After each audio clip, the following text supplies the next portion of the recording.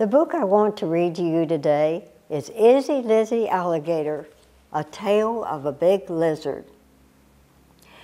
Alligators are fascinating creatures, but the thing that I stress the most in my book, this book, is to stay away from alligators and never, ever feed them.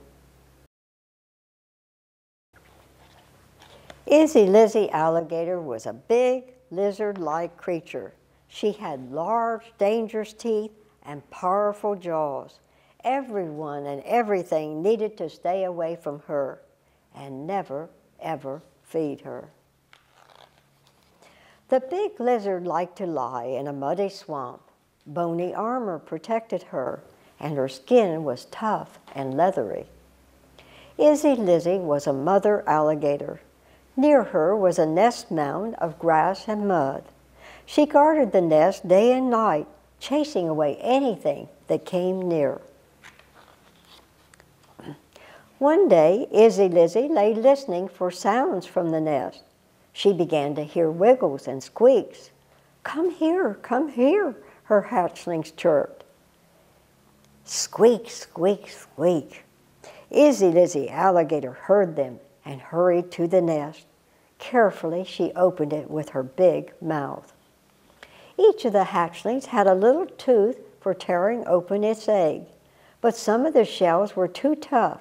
The baby gators couldn't get out. One by one, Izzie Lizzie helped them by carefully biting down on the eggs. Is everyone all right now? Izzie Lizzie asked. I still have some eggshells stuck to my back. How can I get rid of it? Asked Lizzie Lou. She was a female baby, hatched near the bottom of the nest. I'll carry you to the water, Izzie Lizzie replied. She picked up Lizzie Lou in her big mouth and rinsed her off at the water's edge.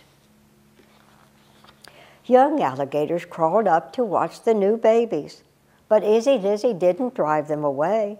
They were an older brood of hers, hatched a year earlier.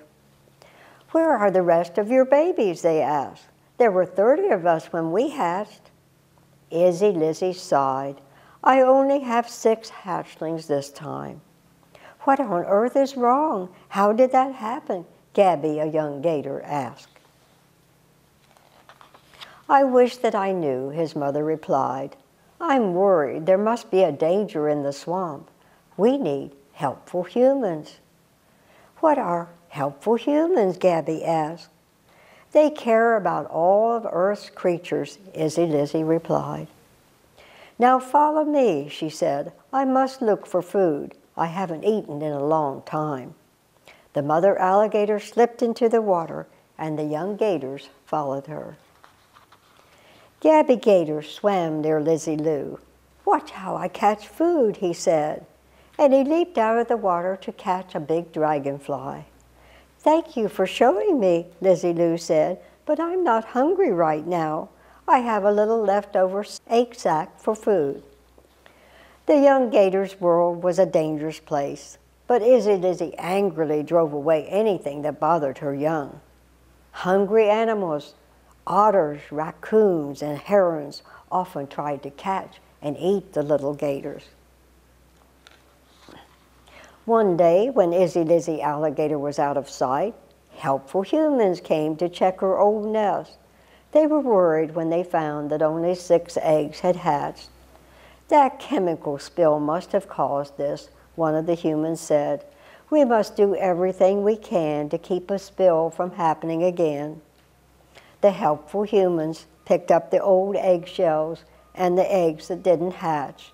They would study them in a lab.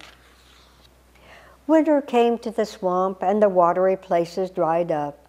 All the gators had to have water.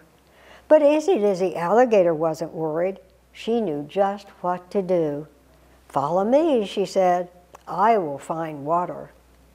Izzie Lizzie crawled through the swamp. At last she found a muddy place and dug a hole in it. The hole filled up with water, and the gators were glad.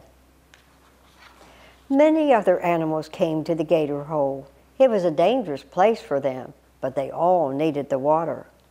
Izzie, Lizzie, and her gator stayed around the hole until springtime. They always had plenty of food to grab. One spring evening, Izzie, Lizzie was lying lazily in the mud. Suddenly, she heard a loud sound, the bellowing of a bull alligator.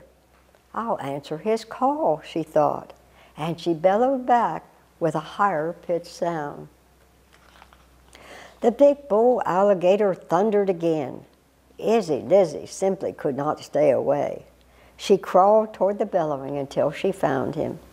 There he was, lying in shallow water. Whenever he bellowed, water jumped up, and the ground even shook. Izzie, Lizzie slid into the water. The big male greeted the female by swimming in circles around her. "I like the looks of this big gator," thought Izzie, Lizzie. She decided to join him in alligator courtship. Summertime came, and there was Izzie, Lizzie guarding a new nest of eggs. "I hope that there will be more hatchlings this time," she sighed. Her eggs began to hatch, and she rushed to help the new babies. 1, 2, 3. There were 40 hatchlings tumbling from the nest. There was joy in the swamp. The poison was gone, and with helpful humans around to help them, big gators would live on and on. Did you like that story?